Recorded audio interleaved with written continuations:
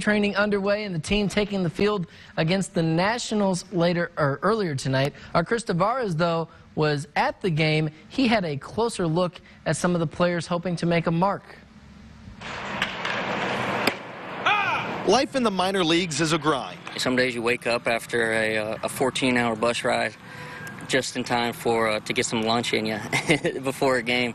And you're wondering, dang, is it really that worth it? But it's the hope of one day fulfilling a lifelong dream that helps players like Ryan Burke keep powering through. There's some tough days that you're debating what you're doing, but then you see the long picture, and it just doesn't get much better than that. For Josh Rojas, he got his first taste of life in the majors when he was invited to the big league camp at the start of spring training before being sent back down to the minor league camp. It just makes you work harder. I mean, when you're that close, you want to double check everything. You want to work that much harder to shore up some things. You know, you got to stay with it. You got to keep grinding. You got to keep playing. You got to wait for your opportunity. Sometimes you have to push your opportunity. It's a long road to get to the big leagues. And as hard as it feels to get here, it's probably harder to stay. That's a lesson that Brady Rogers has learned firsthand.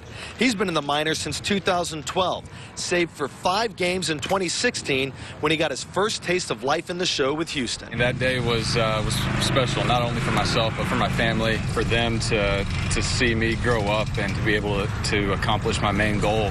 Was pretty special, and always gives me goosebumps every time I think about it. It's definitely a long road, but at the same time, you know, it's worth it in the end when you finally make it.